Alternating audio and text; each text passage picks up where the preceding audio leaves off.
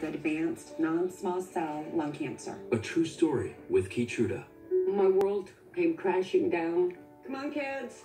Like I was not ready to give up. After testing for high levels of PD-L1, I started on Keytruda. In a clinical study, Keytruda offered patients a longer life than chemotherapy, and it's an immunotherapy that can be your first treatment. Keytruda is for adults with non-small cell lung cancer that has spread, who test positive for PD-L1, and whose tumors do not have an abnormal EGFR or ALK gene. Keytruda can cause your immune system to attack normal organs and tissues in your body and affect how they work, and may be serious and lead to death. See your doctor right away if you experience new or worsening cough, chest pain, shortness of breath, diarrhea, severe